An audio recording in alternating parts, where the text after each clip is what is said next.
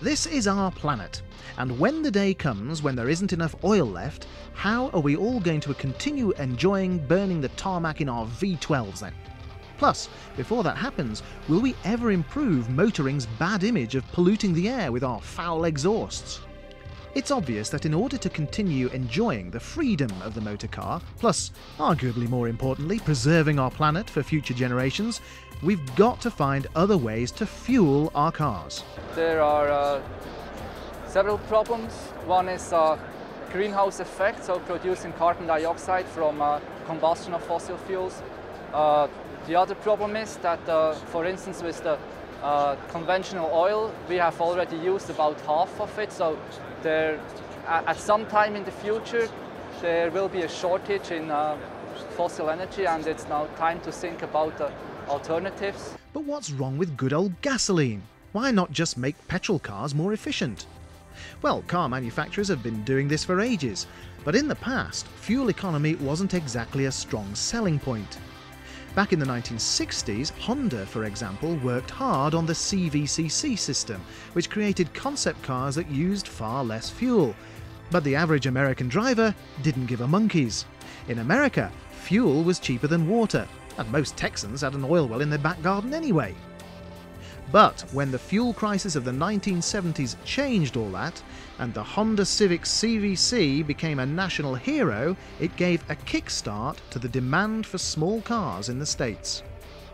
More recently, a big breakthrough in fuel efficiency came when Mitsubishi launched their GDI, or Gasoline Direct Injection range of engines.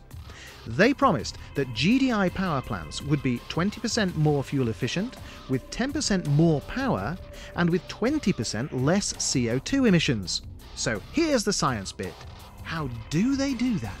A GDI engine is the engine which supplies the fuel directly into the cylinder, just like the diesel engine. And because of that, GDI can achieve better fuel economy and better performance at the same time.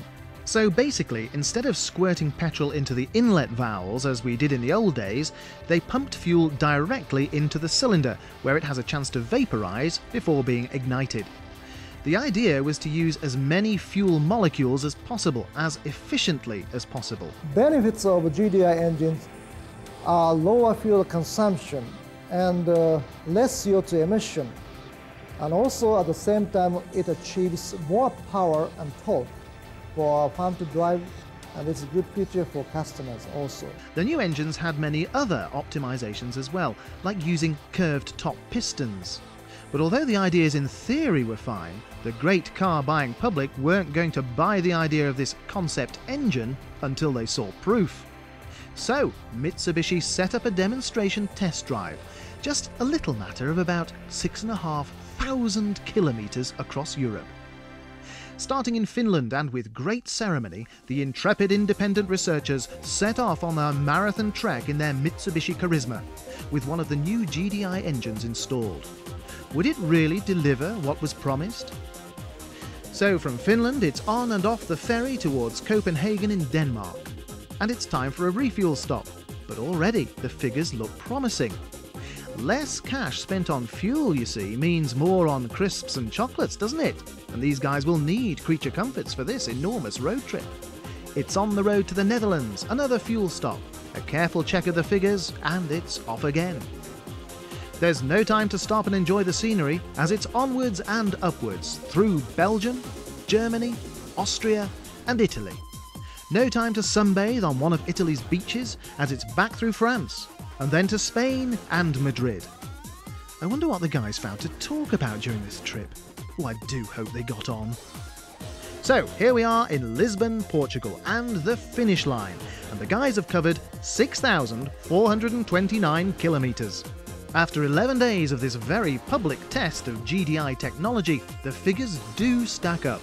The GDI does make more of standard everyday gasoline or petrol. GDI is quite versatile and has good potential for further application to either smaller or larger engines. And I believe this is a new power plant for the 21st century. GDI engines can now be found in Volvos as well as Mitsubishis, and the whole project has been a success. But for many years, the holy grail of fuel economy in the 1990s was the 3-litre car. We're not talking here about the capacity of the engine, but about a car capable of doing 100 kilometres on just 3 litres of fuel. Volkswagen actually achieved the 3-litre car in 1998, a real breakthrough when it was unveiled at the Paris show.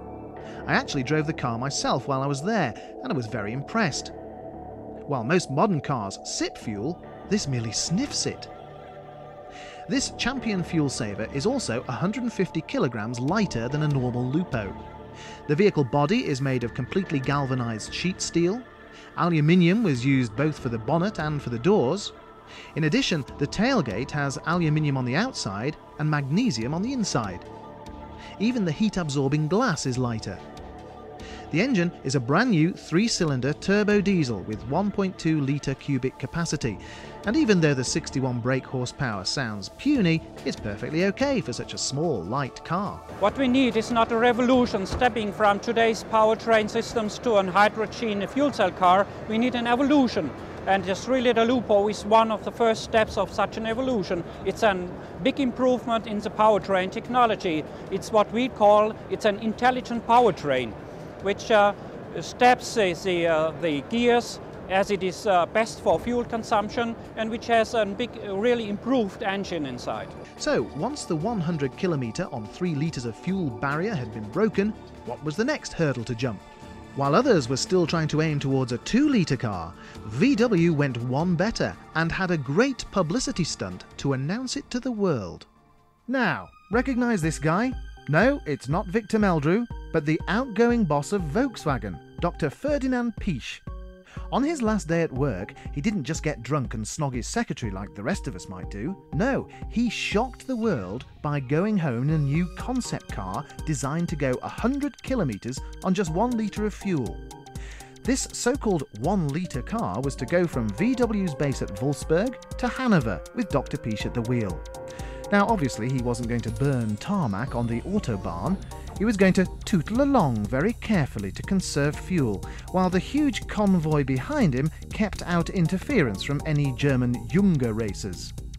Hey, love the personalised plates!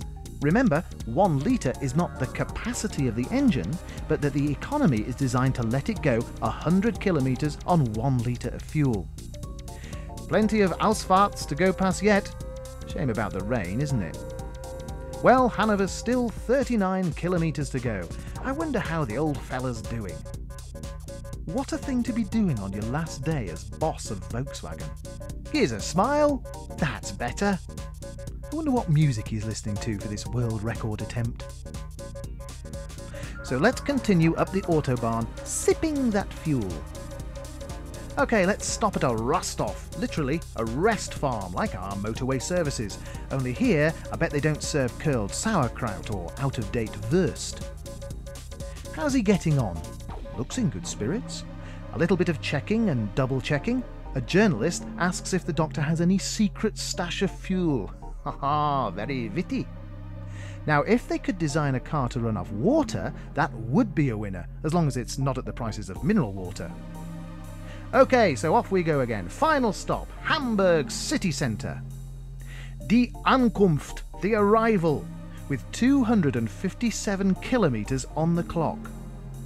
But how much fuel has he used? So let's top up his tank to see how much he's burnt. Then the calculations can commence. Nice sample, sir. You must be very proud. The figures on the screen converted to imperial. 285 miles per gallon. Wow! So here's the doctor plus the new boss, Herr Piëch, to announce to the press. Sorted, gentlemen. The Volkswagen 1-litre car is an astonishing achievement, but we're still talking about using normal, old-fashioned, refined oil fuel. So what can be done for the long-term future?